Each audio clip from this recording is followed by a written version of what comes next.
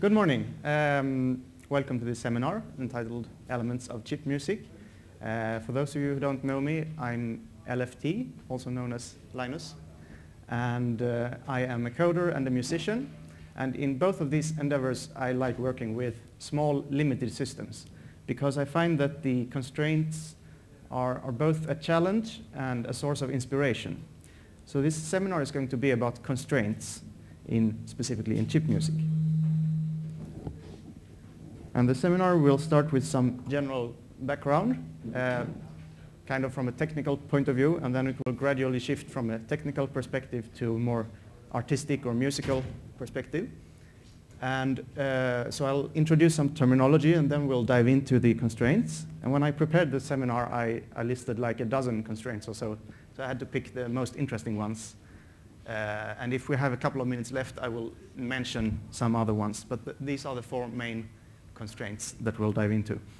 If you have questions, please just put up your hand or something, because if I can answer immediately, I will do that. Otherwise, I'll just put the question on hold until we get to the discussion phase.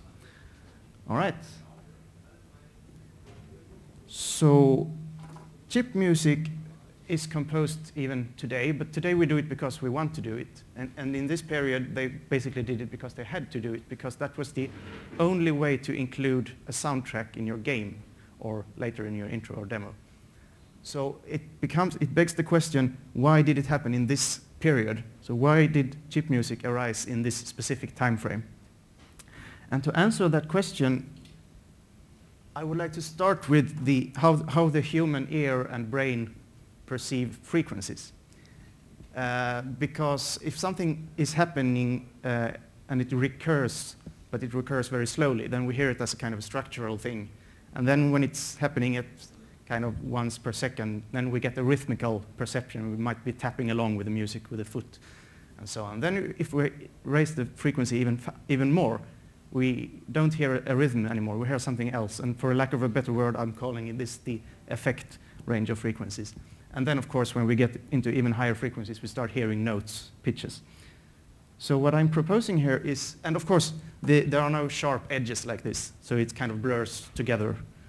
So what I'm proposing is that we add a time axis here, and we look at which frequencies were practical to work with for cheap hardware, for some arbitrary definition of cheap, which corresponds to like home computers. And so this is not scientific measurement or anything, it's just an illustration to show you what my idea is. But at some point, notably in the 80s, it started to become practical to work with pitches in cheap hardware. And then when it becomes really interesting is when we add the software aspect as well, because software is slower than hardware.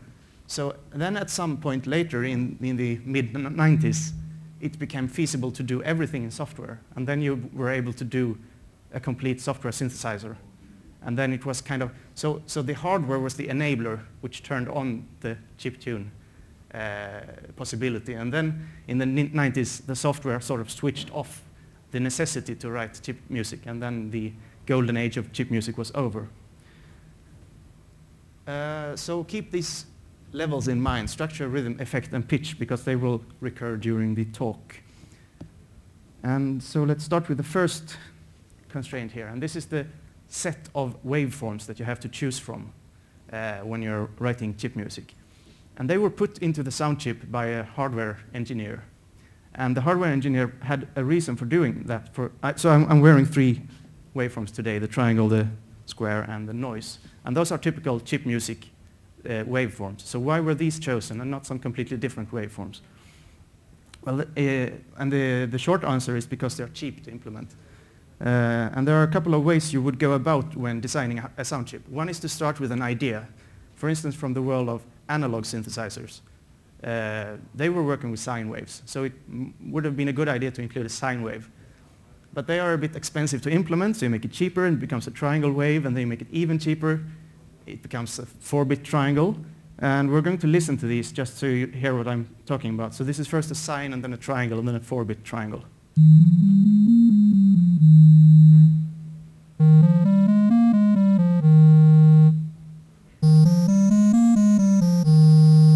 And of course, then if you go even further to 3 bits and 2 bits, then it doesn't really sound like a triangle at all. So this is at the limit of how cheap you can implement it. And that is what they did in the Nintendo Entertainment System. So that's a very characteristic sound, the 4-bit triangle. Then a different way of designing a chip would be to start with something that's really cheap to implement and listen to it and think, well, it's a sound, we'll include it in the chip. And then you start to thinking, well, if I add a parameter, in this case the pulse width or duty cycle, then we can offer the artist a choice of different sounds for the price of just one hardware component. So that is probably why they included a pulse wave, because you get a lot of different sounds for the price of one. So we're going to hear first a square wave and then a series of progressively more narrow pulse waves.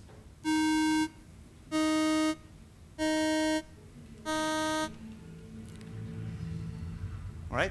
And then you can, of course, combine these approaches. So you start with an idea, you want to do white noise, and then you think, yeah, I have to do a random number generator. How do I do that cheaply? Well, I use a linear feedback shift register. Then I make it even cheaper, and then you start to get a random number generator that repeats itself. So then you get some kind of a pitch into it. And then you get the metallic noise. So we're going to listen to first white noise and then the metallic noise. And this, once again, you can make a parameter out of this. So then you get a couple of different sounds for the price of just one hardware block. So now we have a handful of different waveforms corresponding to what was available in the Nintendo. With the SID chip, you had more waveforms, but you still had a limited amount to choose from. So then, as a composer, how would you handle this situation? The first option is obviously to compose using only the available sounds. And that is a traditional way of composing music, because if you have an orchestra or a rock band, in a rock band you have your bass player, you have a vocalist, you have drums, and you have a guitar, and you can't just invent new sounds. So this is kind of the obvious route forward. So many composers used that option. The second option is to try to invent new sounds. And the sound chip sits in a computer, and you can kind of abuse the computer. You can tell it to do some things that you can't tell to a human musician. You can do things very quickly, for instance. So it becomes possible to combine these available sounds into new sounds. And we're going to look into a couple of ways of doing that. So one interesting effect is the flange effect, and that's where you play the same sound in 2 channels at the same time, but you detune one of the channels. It's a little bit out of pitch. We're going to listen to an excerpt from a Nintendo tune here, where we first listen to just channel 1, and then we listen to the same thing with both channels 1 and 2, and you'll hear the flange effect.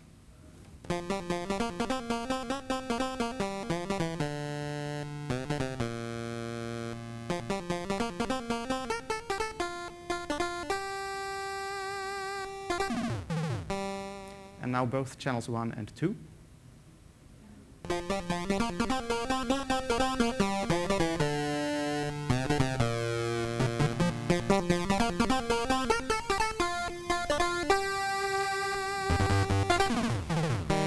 So if you can do this for every waveform, then you suddenly have double your amount of available waveforms that you can choose from. Another way to do that is to realize that waveforms sound very different in the low register and in the high register. So we're going to listen to a triangle wave, first in the bass and then in the treble.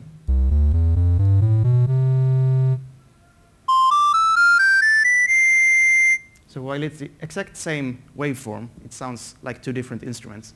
And this is a very traditional way of doing things, because in a piano, if you think about it, all the mechanism is identical for every key, but the sound in the bass is different from the sound in the treble, so you can kind of get the illusion of having a bass part, a treble part, and something in the middle.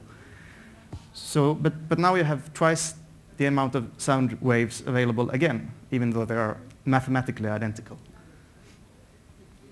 Then you can start going further, because if you read the documentation for a sound chip, you typically get the impression that you're supposed to set up the pitch and waveform number, and then you start the note, and a little bit later you stop the note.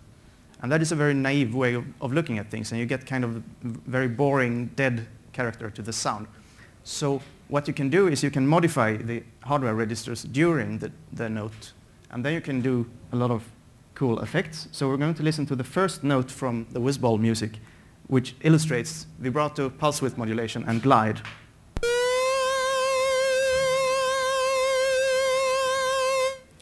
So that is a pulse wave. We go back and listen to the raw pulse wave.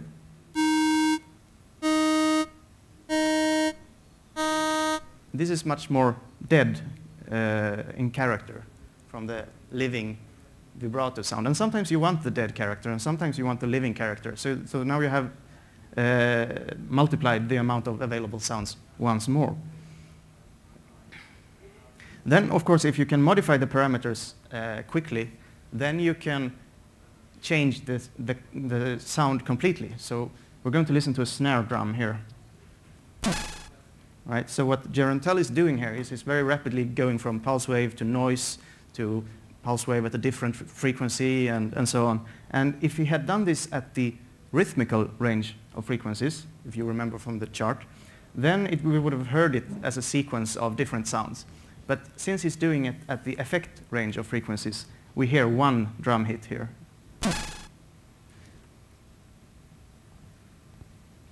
So then you might be thinking, well, if we can invent new sounds by doing this at the effect range, what if we go even further and go up into the pitch range of frequencies? And then you get into what I like to call extreme play routines. And we're going to listen to an excerpt from a SID here.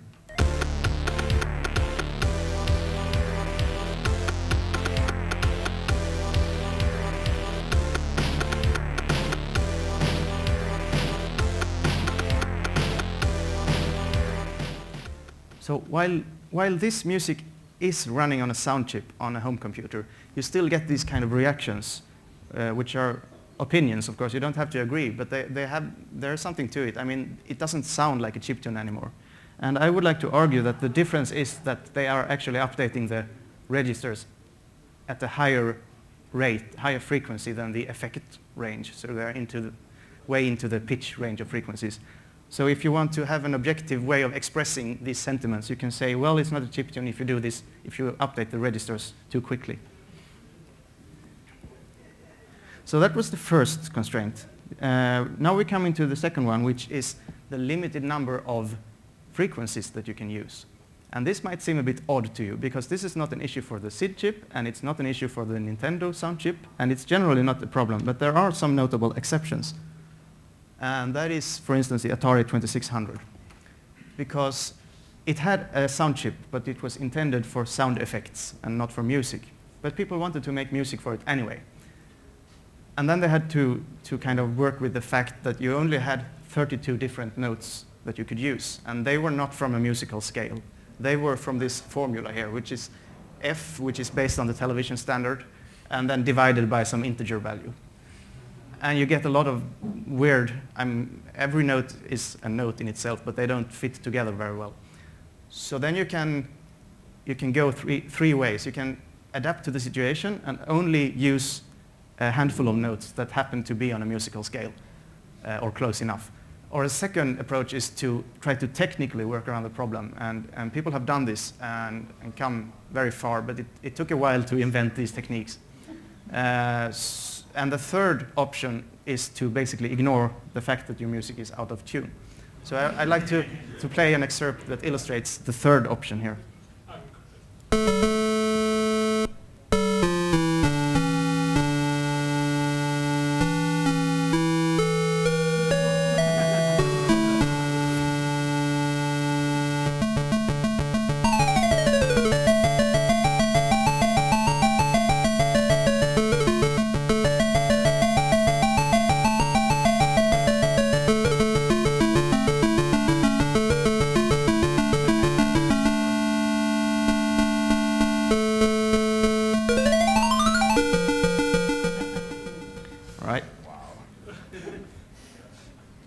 So then, if you look outside the world of chip music, maybe we can find the same constraints there.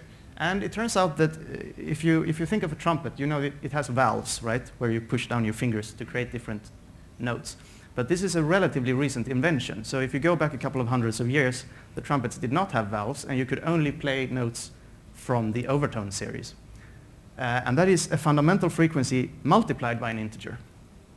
So it's basically It looks the same, but it's multiplication instead of division, right? So we're going to listen to a piece where the composer went for the first approach, working with only a very few notes. And this is 4 notes. There are 3, 4, 5, and 6 times the fundamental frequency.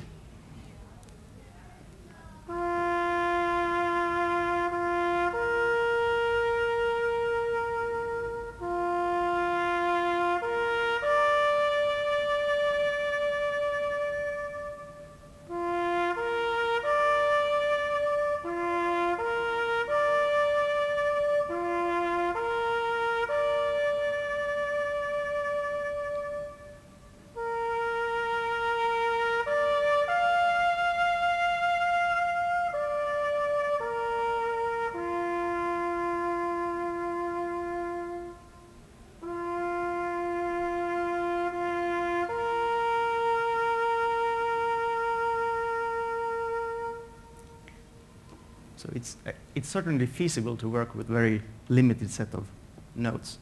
So then you might be thinking, well, this was for the Atari 2600. It doesn't really concern chip music at large. But interestingly, if we take the same constraint and we move it from the pitch range of frequencies down into effects and rhythm, specifically rhythm, then we get the fact that all your rhythmical stuff has to be a multiple of the frame rate of the computer. So if you know the television signal consists of frames, and they come at 50 hertz in Europe, and in between the frames there's a little period called the vertical blanking gap, and that is where you don't need the CPU to do graphics, so then you can do music instead. But that means that all your updates to the SID registers or to your soundchip registers have to occur in multiples of 20 milliseconds, which corresponds to 50 hertz, right? So then you're stuck with the choice of tempi. And in Europe, you're stuck with these. There are some slower ones and some faster ones, but you're on a grid of tempi. And in the US and Japan, they have a different television standard, so then you have a different set of tempi to work with. And so if you're a game soundtrack composer, you might be thinking, well, I don't want my music to sound different in different parts of the world. And then you have to choose 150 beats per minute. And that's that. So there's a lot of chip music composed in 150 beats per minute. It's the ubiquitous chip music tempo. So we're going to listen to a couple of excerpts here from classical chip tunes. And they all have the exact same tempo. And if you listen to a lot of chip music, you instantly recognize this. Oh, it's a 150.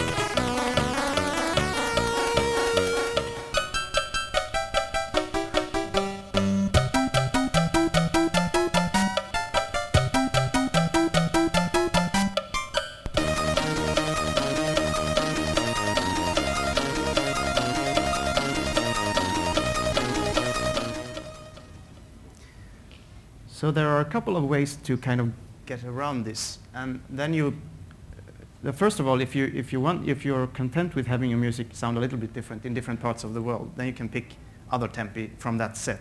And then also, I didn't mention it, but these are assuming that you want to divide every beat into 4 sub-beats corresponding to 16th notes. But if you can divide your beats into 3, then you get a different set of tempi. And if you can divide it into sub-beats that have different duration, then you get a groove in the tempo, and then you get a different set of tempo. You're always on a grid, so you always have to pick from a small set of tempi. So outside the world of chip music, you don't really find that kind of exact requirement that it has to be like a function of the television standard. But you get for instance, dance music and also march music tend to be in a convenient tempo for whatever you're using the music for.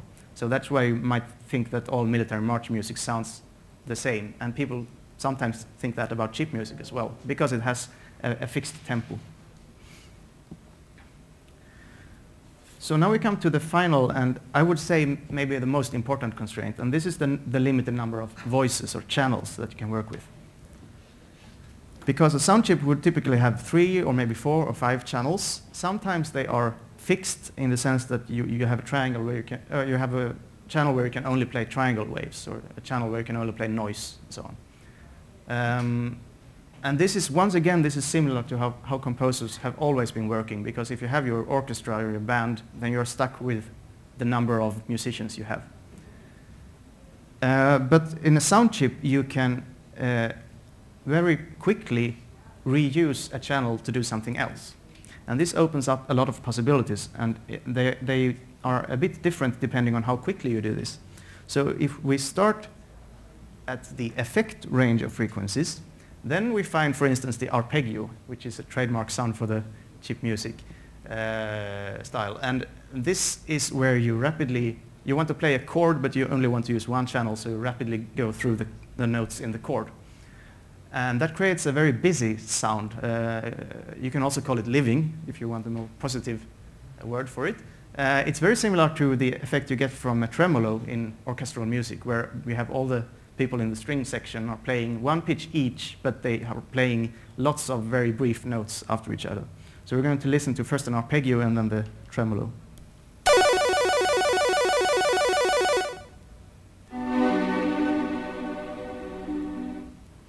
Right? And then, of course, this is at the effect rate, because if you did it at the rhythmical rate, you would hear a melody instead. But since you're doing it so quickly, we hear it as a chord. But of course, if your musician is good enough, then you can make him or her play at the effect rate. And then you can create the same kind of effect. So we're going to listen to an excerpt here from my favorite 18th century chiptune, where arpeggios are used to create the illusion of chords on a monophonic instrument.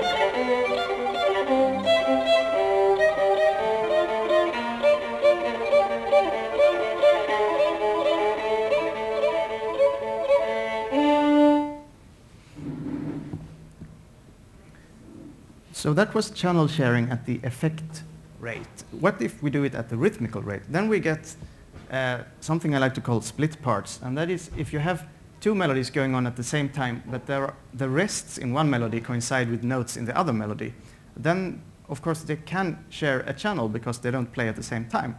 And if they are distinct enough, then for instance one is in the bass and one is in the treble, then the brain is going to hear 2 melodies going on, even though they are sharing a channel.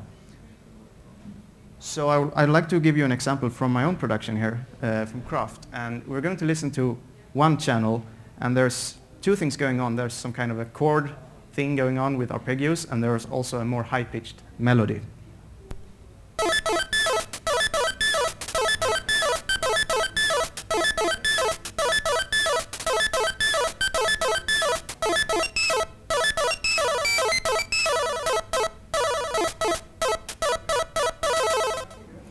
I think this is a very good example of how constraints shape the process of composing, because you have to basically you don't get a kind of a vision of a melody and then you put it down. You have to work with the machine, and the machine is helping you compose your melody because you have to obey these sort of constraints that are available.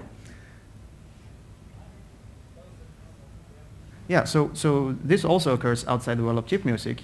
The example is a bit different because a piano, this is a piano piece, and you might be thinking that the piano has unlimited polyphony. You can press down all the keys at once. But the problem is, of course, that you only have 10 fingers. So you have a limited polyphony, and in this case there are some chords that are so wide that you need both hands to play them. So the pianist has to move his hands from bass to treble, back and forth, even though we hear it as two things going on at the same time.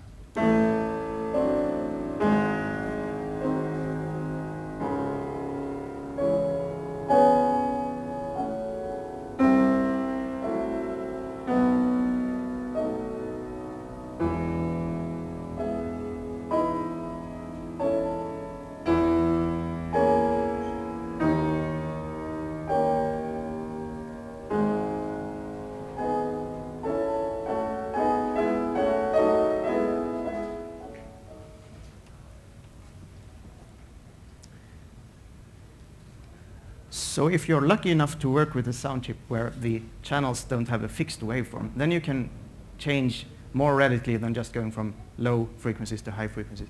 So you can, for instance, have a bass and drum part in one channel. And this is very common in chip music. It's kind of a Hubbard trademark, but others have been using it extensively. So we're just going to listen to what it sounds like.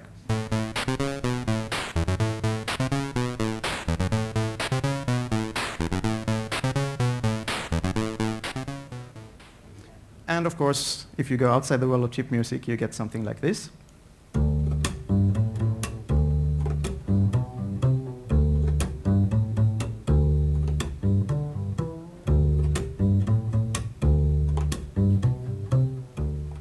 Because, of course, the slapping technique used on a double bass here means that you can't play a note and this kind of a drum at the same time. So you still have to compose using that constraint. So now we move further down to the structural range of frequencies. And then we get into something which might be a bad habit of some composers. And the thing is that melodies tend to have breaks in them. We like melodies that first they do something and then there's a break, and then they do maybe the same thing again or something differently. But that break, it leaves kind of a nagging feeling in the seasoned chip-tuned composer, because he knows he only has 2 or 3 channels to work with, and it feels like a waste to just have silence in there. So then you get into the habit of filling in the gaps. And it's very common, but it's not common to be as extreme as in this case. So we're going to listen to the first channel of Last V8.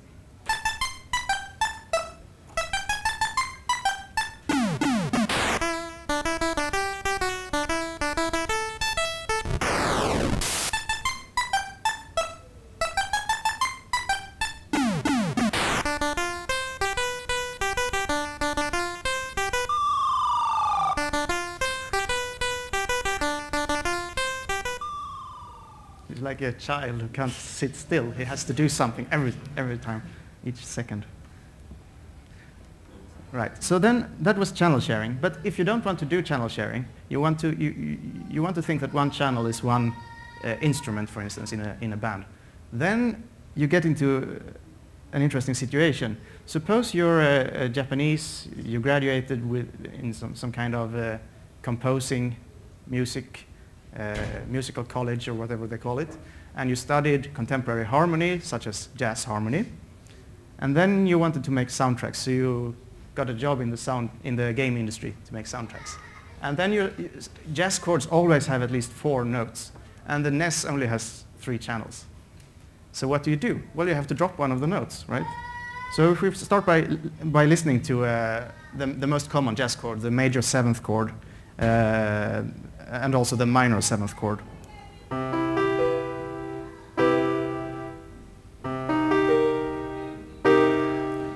So if you have to drop one of the notes, what do? Well, if you drop the 7th, you get the normal major chord, and that's nothing remarkable. If you drop the 1st, you get the normal minor chord. But it gets interesting when you drop one of the other notes, specifically when you drop the 5th. And then you get something I like to call the Famichord, because you know the Nintendo Entertainment System was called Famicom in Japan. So this is the Famichord. We're going to listen to it first. And this chord turns up everywhere in Nintendo music, but not as much in other music. So it's kind of an invention of the chiptune era. And the reason why you don't hear it in other music is that the 5th has an important function. I don't have time to go into the details, but there is a dissonance in the chord which is mitigated by the fifth. So if you remove the fifth, you get a very dissonant chord. And that is typically not something you want to have. So my theory is that in chip music, well, first of all, you have to remove one note. But second, the sound environment is very harsh. The sounds themselves are very dissonant. So it doesn't hurt as much to create a dissonant chord. So that is, I think, why it's so prevalent in Nintendo music. So my final example here is a couple of snippets of Nintendo soundtracks, and I will indicate when you hear the Famichord.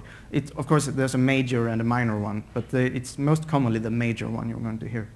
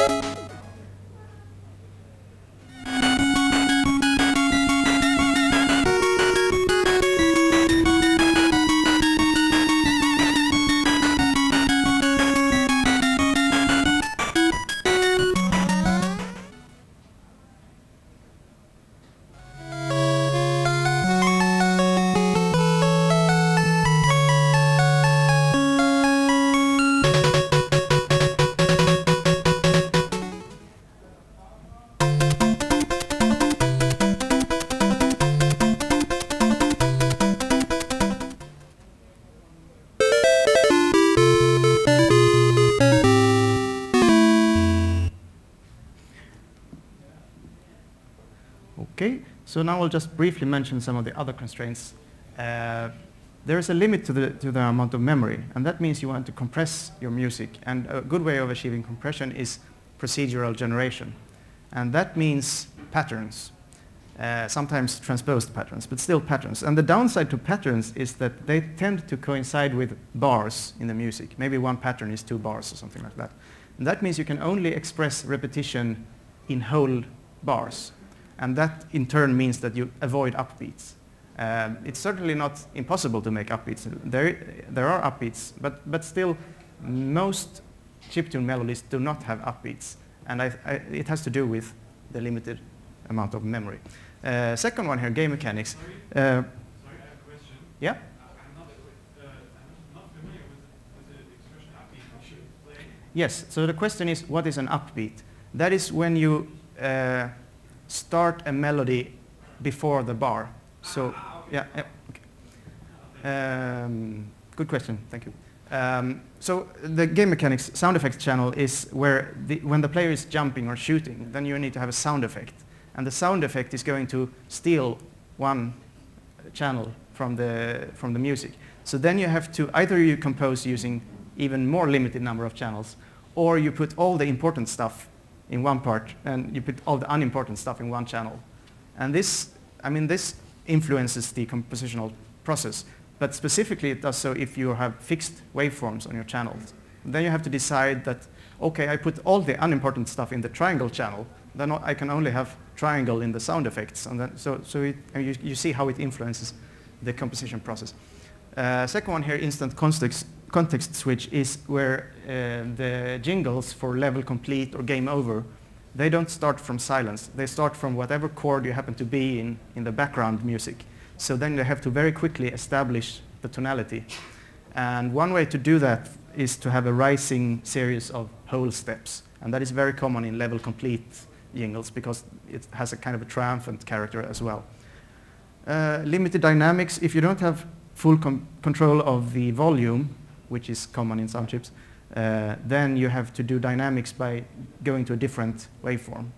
So, and that is very similar to how you would write organ music for a church organ, for instance. And I could go on for hours, I suppose. But let's not do that. Let's go into the discussion phase. Do you have any questions? You gotta have some questions. Everything is crystal clear. Yeah?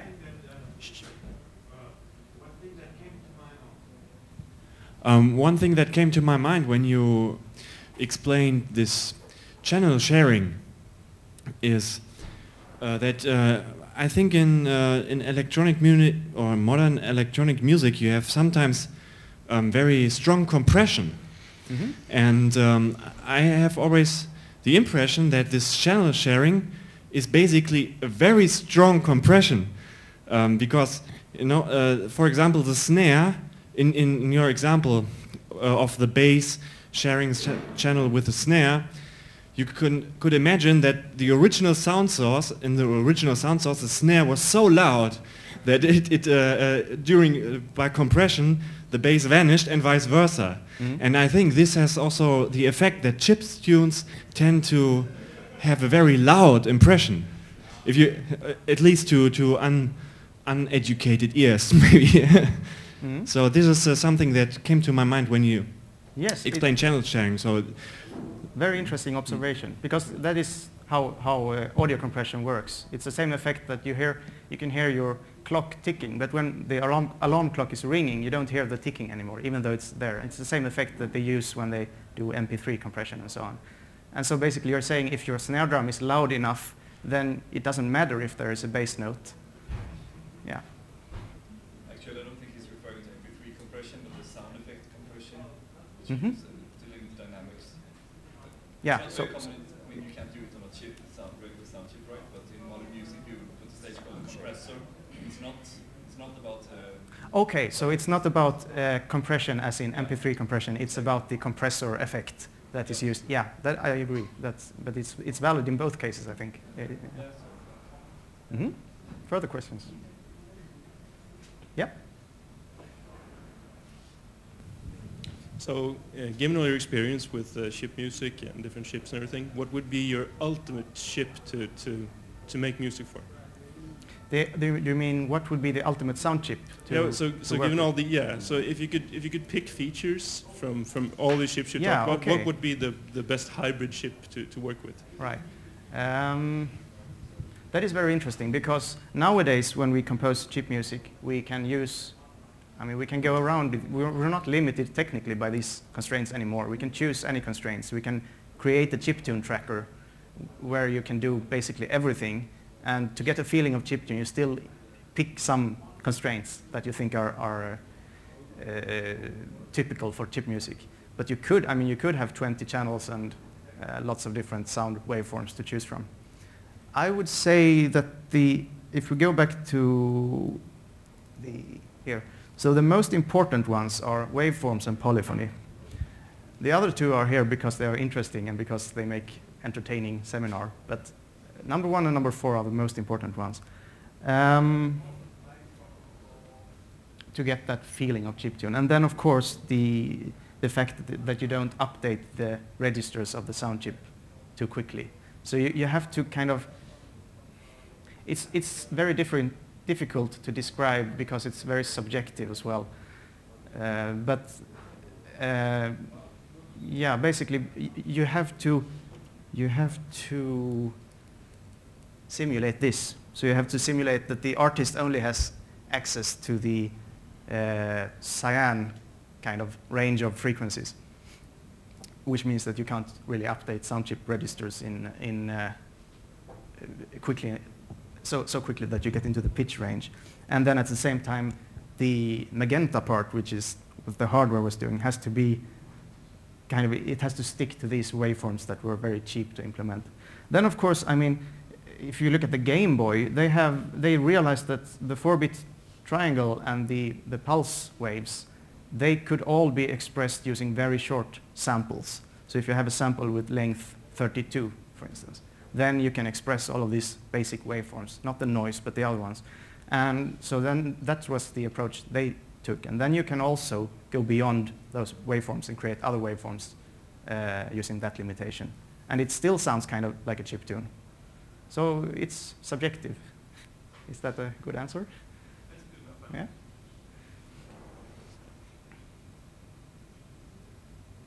Okay. Any? Yeah. What's your favorite chip? My favorite chip. That is a good question.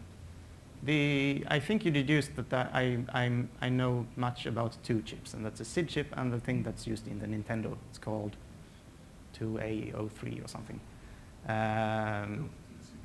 But so they have their pros and cons, and the SID chip is very versatile, and that is both. I mean, that means less constraints, so it's not as fun to work with in that aspect, and it's not as inspiring in that sense. So I need to have a very constrained environment. So that means that maybe the NES is more interesting. Then I have a more.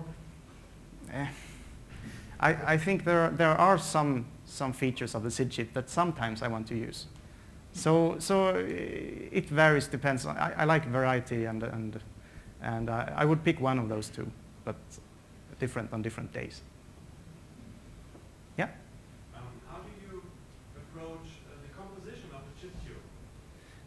So the question is... How do you approach the composition of a chiptune? You mentioned at the beginning that the restraints help you in your composition. So it seems that the approach of, for example, creating some big composition with high-end equipment and then sort of compiling it into chiptune format is not the way you work.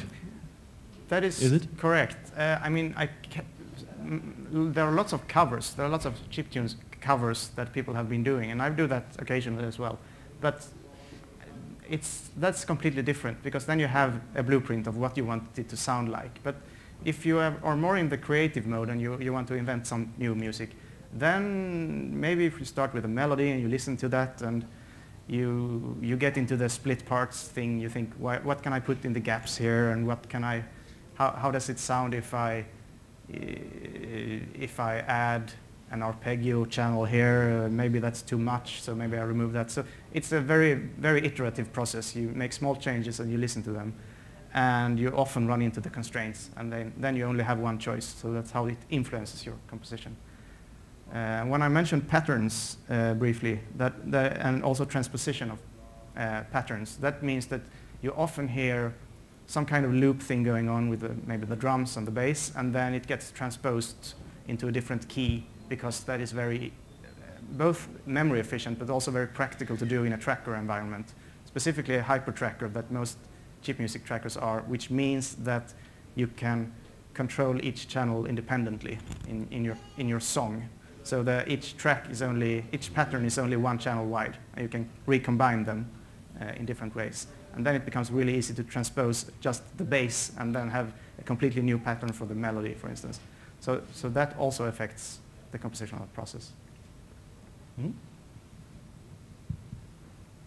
So you're running this presentation from that possible board that's sitting there, right? Yes. So the question is, what am I running the presentation on? It's a microcontroller-based slide presentation thing. It reads the slides and the sound clips from an SD card, and it's based on a propeller chip, and it creates VGA and a line-out signal. PowerPoint? Yeah. Never heard of it. So you're not going to release the slides? I'll think about that. I might release a schematic for you.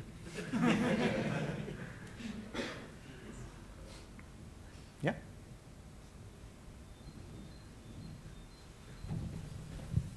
So now that you brought this graph up again, I'm pretty much wondering, like, chiptunes nowadays pretty much could qualify as streamed music as well. Like, the boundaries just kept running into each other, and you could basically not distinguish a modern chiptune from software-based music anymore. As long as you don't make the software too complex, so you go beyond the original limitations. Yes, I think emulators of sound chips are becoming really good now, and it's. I would be surprised if people could actually hear the difference in a blind test. That being said, like this one, I mean, it's fun to do it in a certain way. It's fun to work with old hardware and limited hardware. So, but if you're just producing music that people are going to listen to, and they don't care what process is behind the music, then you can use a modern computer.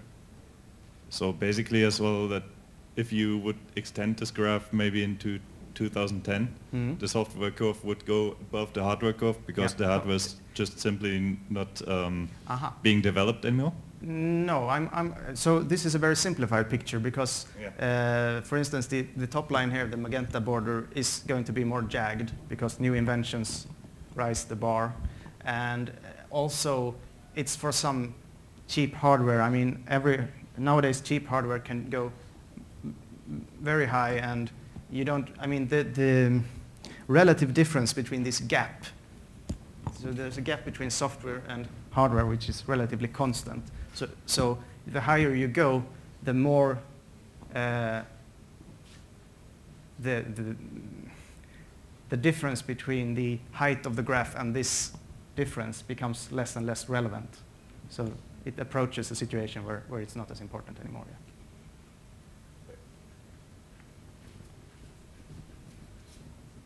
Yeah. On which sound chip did you start actually composing chip music? And when? Yeah. So personally, my first exposure to chip music was on the Amiga. So that's Pro Tracker using small samples. And then there was the famous AHX tracker for the Amiga, which I composed using. Thanks, I wrote it. Ah, it's you. And then, of course, I started discovering the SID, and I listened to a lot of SID music, so it was fun to start working with it directly. And then, much more lately, when I listened to the music composed by Vert, then I kind of realized that the Nintendo sound chip is also very interesting to work with. So that's my brief history of chip music, personally.